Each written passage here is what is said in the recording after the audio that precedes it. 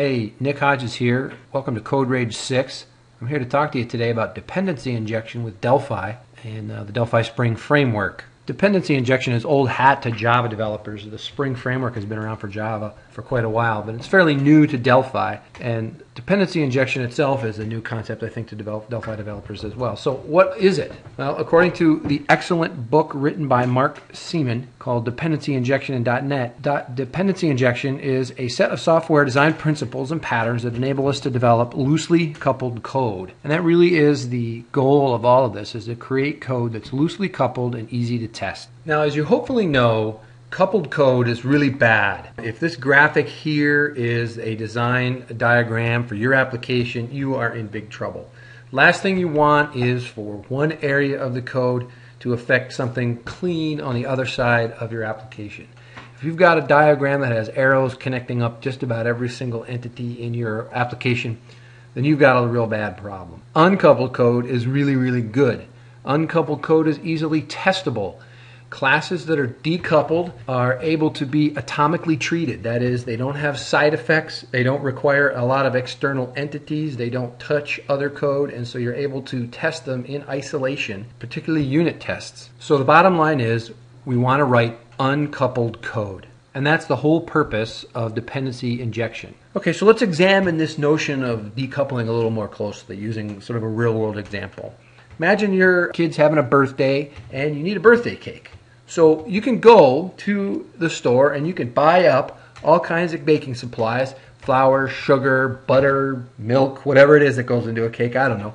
You can bring that home, you can put it out on the counter, you can break out your recipe book, and you can start making a cake. And you're whipping stuff up and you got flour flying all over the place and it's all over your face and on your hair and the butter's everywhere, and now you're dirtying up bowls and pans and spoons and I don't even know what, mixing pan, whatever.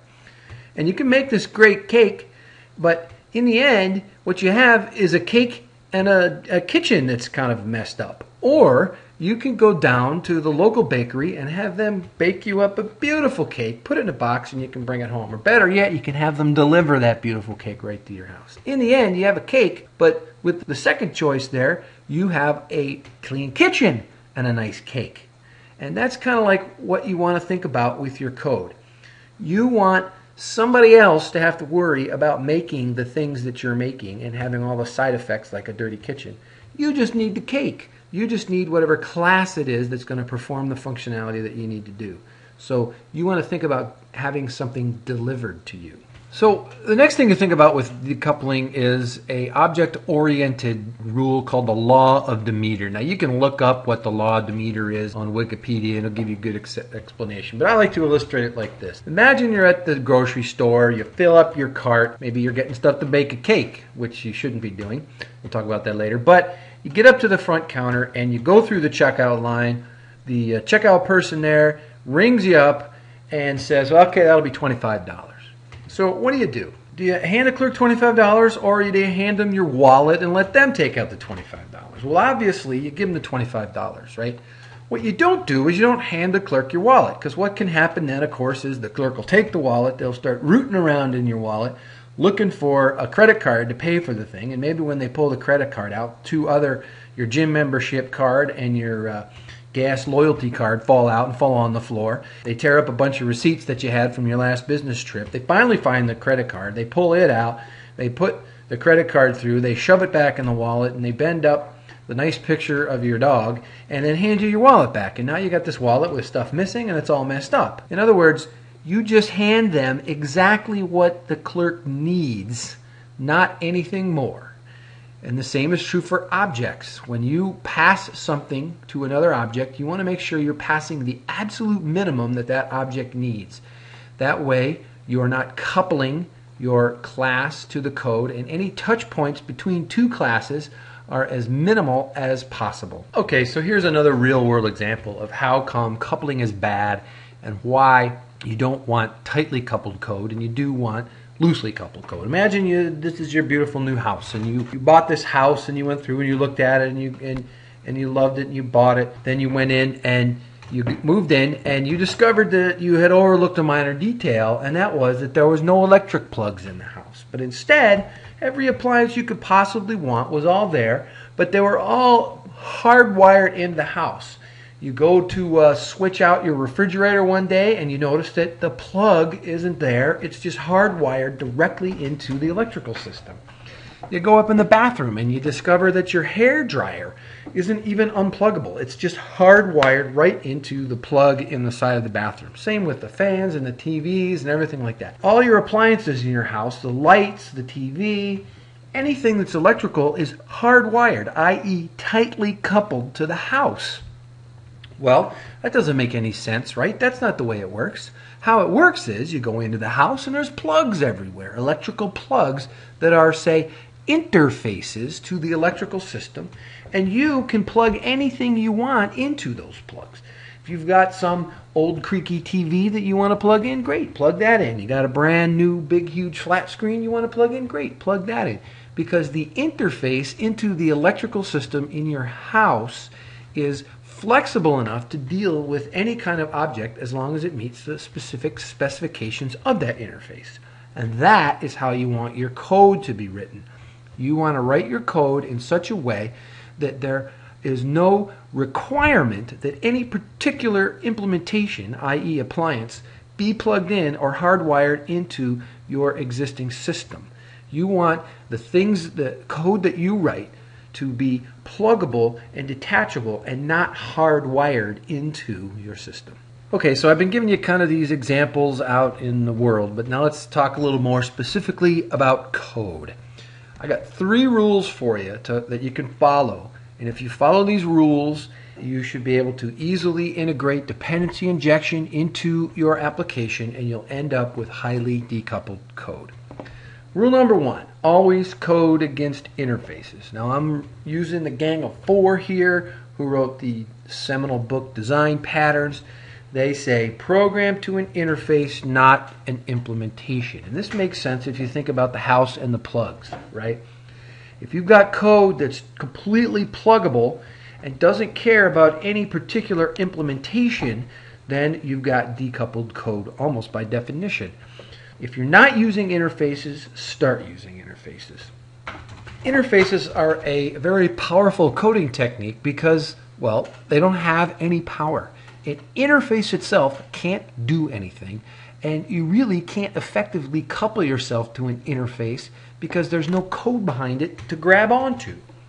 If you use an interface and then implement your interfaces with your objects, you can easily decouple yourself from those objects because the interfaces become pluggable.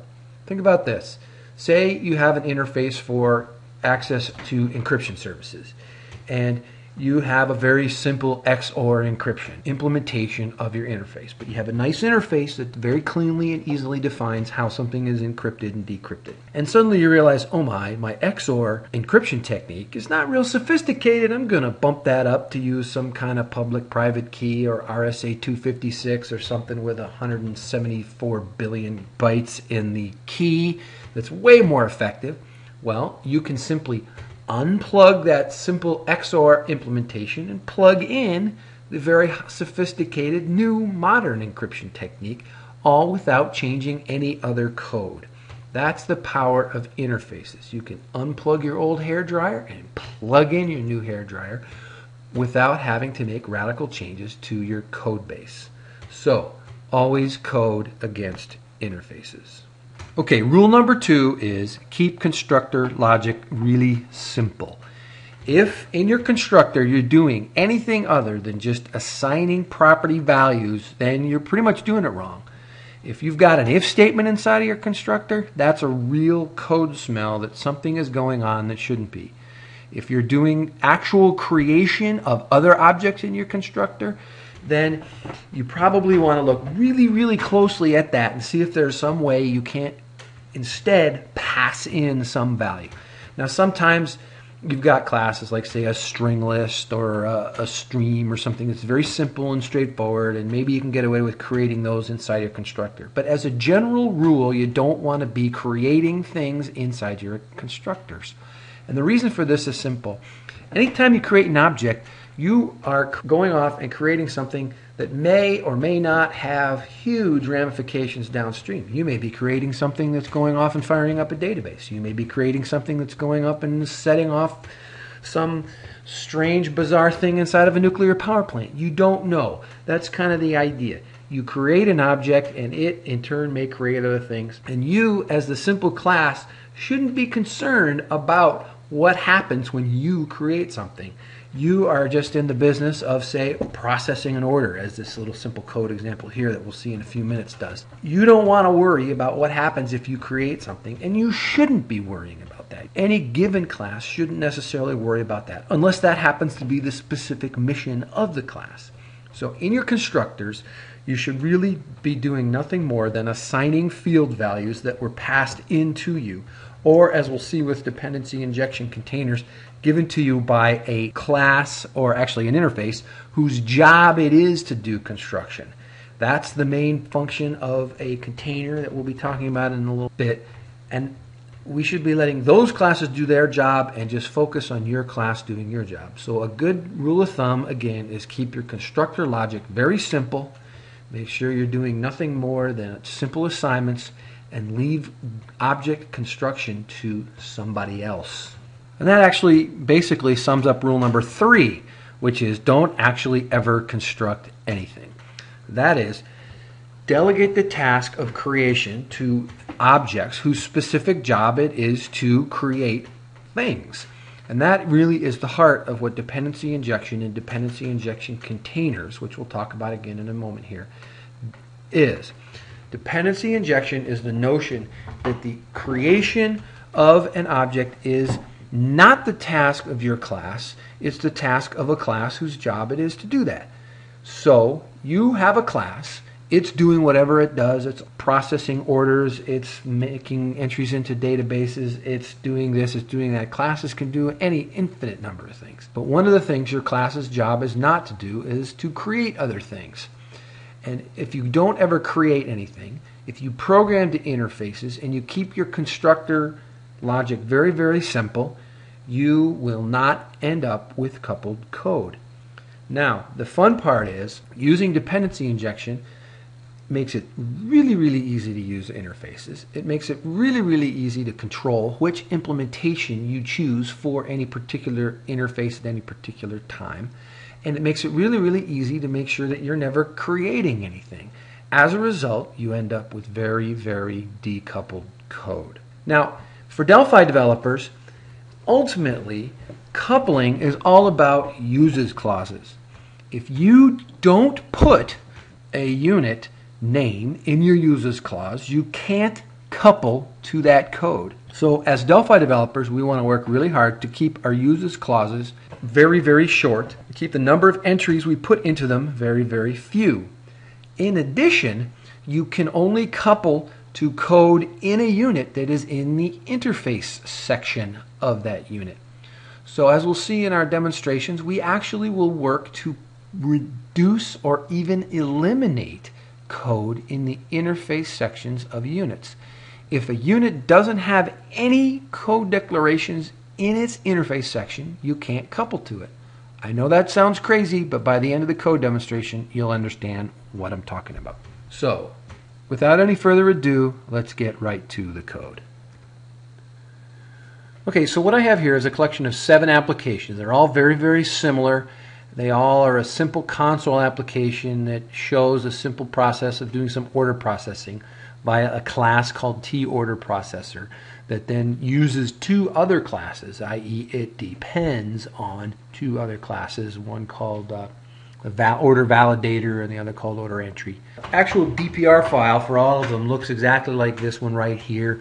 It just simply calls a function called doOrderProcessing. A doOrderProcessing will change over the course of these 7 applications as we progressively move away from tightly coupled code to very, very loosely coupled code. Here's a doOrderProcessor. This procedure could, in effect, substitute for the GUI if you want. It could be the code that would be behind a button, say, that says, process this order.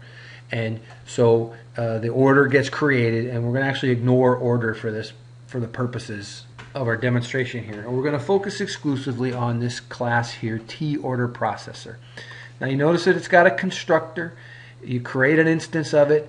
you process the order, and if the order processes successfully, then it writes out to the console, hey, order processes successfully, and then of course it frees everything up.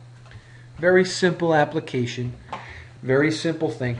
But the work, of course, gets done in this class called TOrderProcessor. So let's take a quick look at that class. And here you see that the TOrderProcessor has two fields, an forder validator and an order entry class. And these order validator classes are really, really simple. It doesn't do anything other than just basically make sure the order is nil and then write out, hey, I'm validating the order. It's all illustrative, obviously. The order entry class is basically the same thing. It's just obviously an illustration. But the critical thing to note here, of course, is you go to the constructor and you'll notice that we're violating a few of the rules that I said. First of all, of course, we're creating things, and rather than just doing simple assignments. We are thus very tightly coupled to these particular implementations, TOrder validator and TOrder entry. The process, the order, as you can see, doesn't do anything fancy. Again, it just checks if the order is valid, and if the order is valid according to the validator, then it enters the order into the database using the order entry class. Very simple. Again, illustrative, doesn't do anything. But the point is, we are tightly coupled to these classes. Now, here's a couple things to remember. One, if we actually want to write tests for this order processor, we are going to go off and we're going to create these two classes. And as I talked about earlier, you don't know what these classes do. For instance, the order validator might go off and fire up a web service that talks to a credit card validator that goes off and validates credit cards. You could be running and testing and using all of this stuff, and you could end up running up a huge bill at the credit card validator who might charge you a nickel every time you do that or something, and then your boss comes to you with the bill at the end of the month saying, what the heck? And in other words, there's downstream effects that these classes could have that you don't know about. In addition to that, the order processor's job is to process orders. It's not to go create things. This class and this particular implementation of order processor is tightly coupled to these two classes, order validator and order entry, and that can cause all kinds of problems. It makes the class hard to test. It makes it hard to know. It makes it hard to change the class in the future, and it makes it hard to know what's going to happen when you actually run this class. So this is a good example of a very tightly coupled class that is very, very difficult to deal with. And if you can imagine this, orders of magnitude larger with other classes being involved, you can see that coupling very quickly becomes difficult to maintain and hard to improve. Okay, so let's take some steps to decouple this. Let's apply rule number 1. Always code against interfaces. So now we've got our do order processor, and instead of creating an instance of an object, we're going to create the instance of an object, but we're going to assign it to this order processor interface. So if we go to order processor, you notice now that we've declared an interface. We've now declared TOrderProcessor as implementing that interface, and all this other code basically is the same. But when we go now to doOrderProcessor, you notice the code's a little simpler. We create the interface. We don't have to free anything anymore. We're still freeing the order, but we don't have to free order processor again because interfaces in Delphi are reference counted, and any implementations of those interfaces will be freed when the reference count of the interface gets to be 0. So now we've done a little bit of decoupling. We are no longer attached to this specific instance of order processor. If we want to, we can fairly easily change and implement a new order processor because we have an interface. However, of course, at this point, TOrder processor is still highly coupled to the order validator and the order entry class, and we're still creating those things in the constructor. We're still linked very tightly to the order validator. Thus, our coupling has only decreased a little bit. Now, another thing we're going to do, as I mentioned earlier, is our goal here too is to eventually decouple all of our uses clauses. Eventually, what we want to do is we want to get to the point where we can comment out these order entry and order validator units.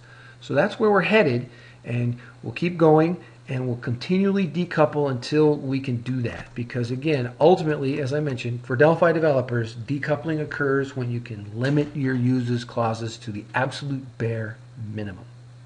Now I should note really quickly as well that we also have declared interfaces for order entry and for the order validation as well. and those are slightly decoupled. But let's move a step farther away. Let's decouple this a little bit more by doing what is called basic constructor injection. You'll notice right away now in the do order processor or procedure here, we've actually created these instances of order validator and order entry. We've declared them as interfaces, of course, and we've created them here, and we've passed those instances into the constructor of T-order processor. And you'll notice that the constructor now looks good. All we have in the constructor is the simple assignment of the passed in interfaces to the internal interfaces. Now our code actually is fairly decoupled, or we have declared T-order processor without ever actually creating anything. And we've actually created the things that T-order processor needs outside of T-order processor itself, thus decoupling ourselves from them. And if all you do as far as dependency injection is this very basic notion of constructor injection, you are a very big step forward. Because now, if you wanted to test T-order processor, for instance, it would be easy to, say, create an instance of T-mock order validator and T-mock order entry. That would be something that would be easy to do, and you could pass in mock classes that would guarantee that you don't go off and charge a nickel to your credit card validator when you want to run your tests. So that is a nice big step forward in the decoupling of your code. Okay? But again, the one thing I want to note is we still haven't gotten to the point where we can comment out these other units that would enable us to truly decouple our code. Okay, so we've done a pretty good job of decoupling things here, but there's one quick thing we need to do, and that is isolate the interfaces. In the previous versions, you'll notice that we had the interface and the actual implementation declared in the same unit. And of course, this is crazy because one of the whole points of creating and using interfaces is to completely isolate the interface away from any particular implementation. So what I've done here now is I've created this unit called order interfaces, and I put all three of the interfaces that we have into this unit, and I've then declared the classes alone in their own units. Now what this means, of course, is that now the interface unit, this unit called order interfaces, can be our entry point and the only thing against which we code. Remember earlier I said that the Gang of Four had told you to program against interfaces and not implementations. Well, now all you need inside of your class, inside of the unit that holds your class, is a declaration for this U-order interfaces, or an inclusion of this U-order interfaces unit. And the next step we're going to take will show you how you can get to the point where the only entry in your users clause that you need is U-order interfaces. Okay, so the first thing I'm going to do here is close up all these similarly named files. And no, I don't want to change anything. And now we're going to get into the Delphi Spring Framework. You heard me talk earlier about this thing called a container. And the Delphi Spring Framework contains a container unit. And that is a class whose specific job it is to hold references to interfaces and their implementations. And while it's holding them, you can request a specific implementation of a specific interface, and the container will then go off, find that interface, fire up a class that implements that interface, and return you that reference. And once you've done that, once you've ferreted off the process of creating classes to a class whose specific job it is to create classes, you can then completely decouple yourself from the implementation of those classes. And you'll see that here. But now I've got these things commented out. So let's go to the order processor unit, a nice simple order processor unit, and you'll see that it doesn't look much different. You're still accepting the interfaces entries, but as you've probably noticed down here, you've got this strange thing called a service locator that gets a service that implements the iOrder validator. And that is how we are going ahead and getting a hold of references to these two interfaces that we need to pass to T-order processor. Now the way that that happens is you've got a unit called the Spring Container, and it declares a reference to something called the global container. So now when we declare a class called TOrderEntry and its implementation below here, we go to the initialization section, which means it'll be called upon startup of the application. And this code here will have a global container. We'll take the global container and we're going to register a component with the global container using the generic type, this is a generic declaration here, of order entry. And we're going to say, and we're going to tell the container that that class here, order entry, implements the iOrderEntry interface. So the global container now has that information within it. The global container now knows that if I ask for an implementation of iOrderEntry, it's going to return TOrderEntry. Now, if you're carefully looking at this unit while I'm talking, you'll also notice something very interesting. There is no code in the interface section of the uOrderEntry unit. Now, I said earlier that if there's, and as you probably know, if you're a Delphi developer, if there's no code in the interface section of a unit, you can't link to it. You can't couple to it. You can't do anything to it. And in fact, you might think you can't do anything with this unit at all. But you can, of course, because we're taking the functionality in the implementation section and we're registering it with the global container. And we are going to make it available that way. Now you notice the same thing will happen over here at the order validator unit. We register the order validator as implementing the iOrder validator.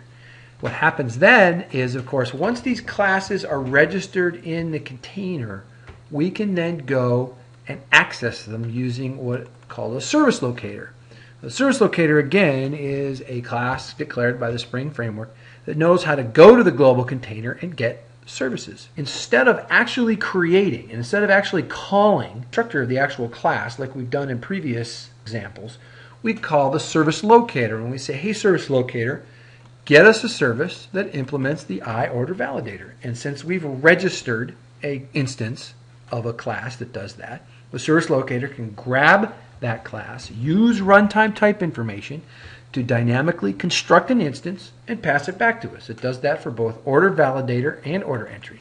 And then we can take those perfectly legitimate interface references and pass them to the constructor of order processor.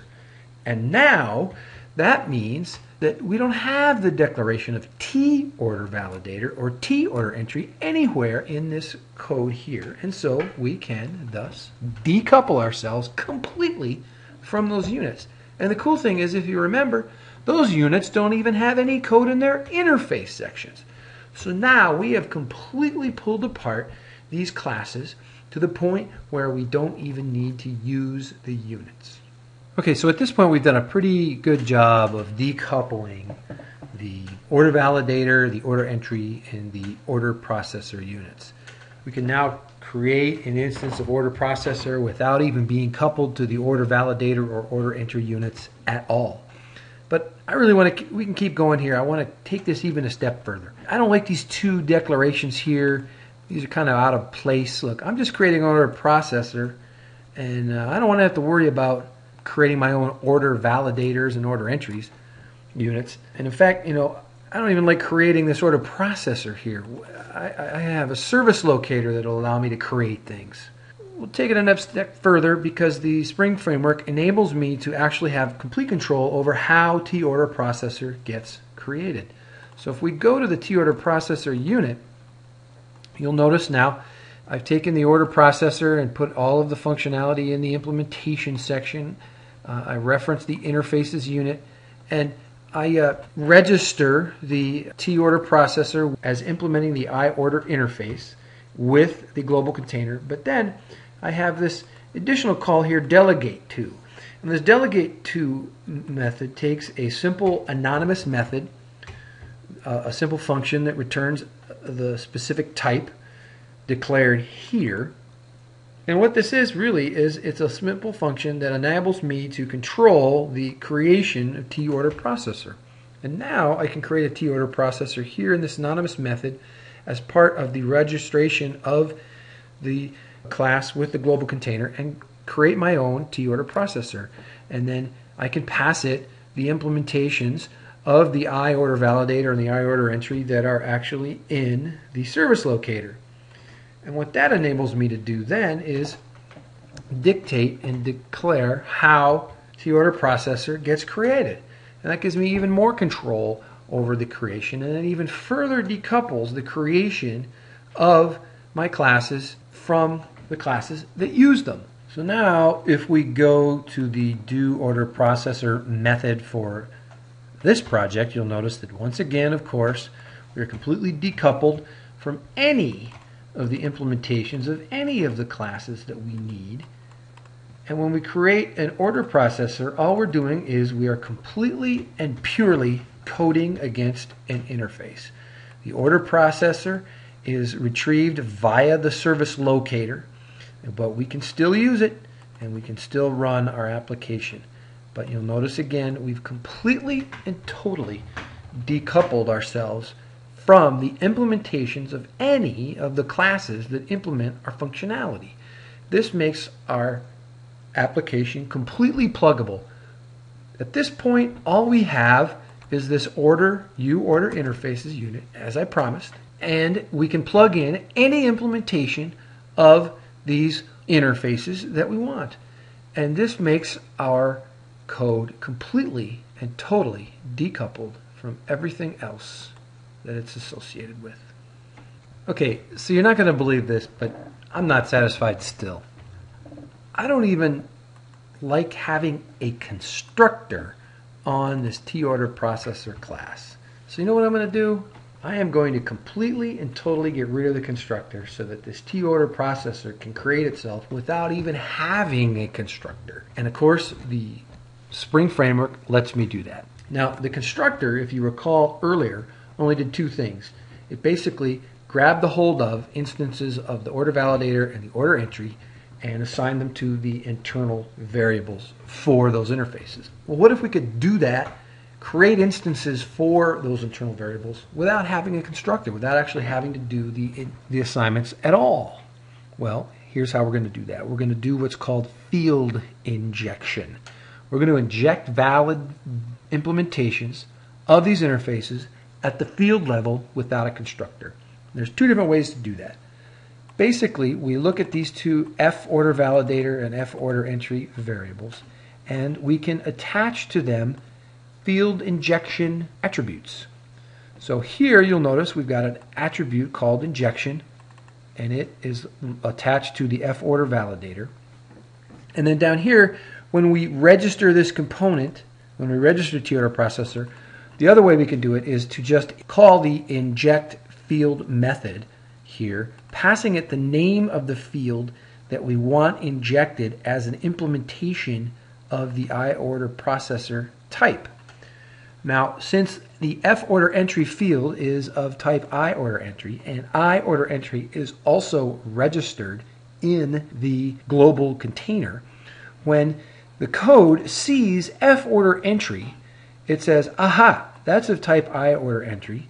I am registered as a injected field for that name. I'm going to go and look up the IOrder entry type or implementation for that interface and assign it here. And that's basically what this injection attribute does, which is just a shorthand notation for this inject field value. And so now what we have here is TOrderProcessor doesn't even need a constructor because the container is smart enough to automatically get for you implementations of these interfaces when those interfaces are called.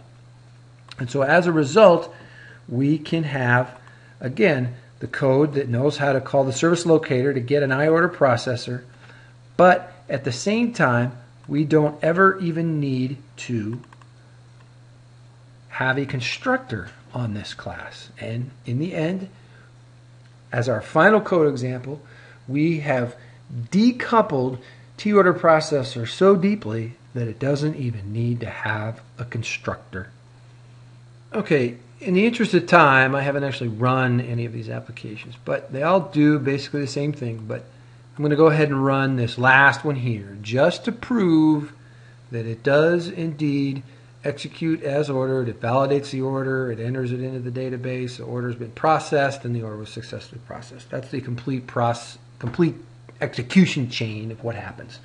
So I just wanted to show you that this actual implementation of this class, completely decoupled, without a constructor, utilizing this global container and the service locator, all actually does work. Okay, so the code did what I promised it would. We started out with a tightly coupled system, and we ended up with a completely uncoupled system by taking advantage of the notion of a service container that holds references to implementations for interfaces and grabs them for you without requiring that you actually be coupled to the code that implements those things. And that's just a quick basic look at the capabilities of the Spring container. There's a lot of other things you can do. We saw the field injection. You can also do the same thing with properties. You can inject property values into your classes. Spring container will allow you to manage the lifetime of the objects that it creates. You can create singletons per thread. You can create transients, which is the default. You know, as they go out of scope, they're destroyed. You can actually pool objects as well. You can also register multiple implementations of the same interface by name and then call them, as you'd expect, by name, enabling you to, for instance, say have a credit card interface and have a implementation for Visa, MasterCard, American Express, Discover, or whatever, and call those by name depending upon what your user chooses and whatnot. So that's all I have. My information is here. The code itself and other demo code for the entire Spring Framework is available at my Bitbucket site there. And now I guess I'm ready to take any questions that you may have.